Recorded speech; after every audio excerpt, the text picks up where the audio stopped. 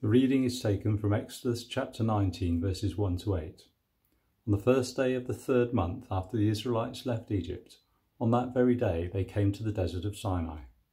After they set out from Rephidim, they entered the desert of Sinai, and Israel camped there in the desert in front of the mountain. Then Moses went up to God, and the Lord called to him from the mountain and said, "This is what you are to say to the descendants of Jacob, and what you are to tell the people of Israel.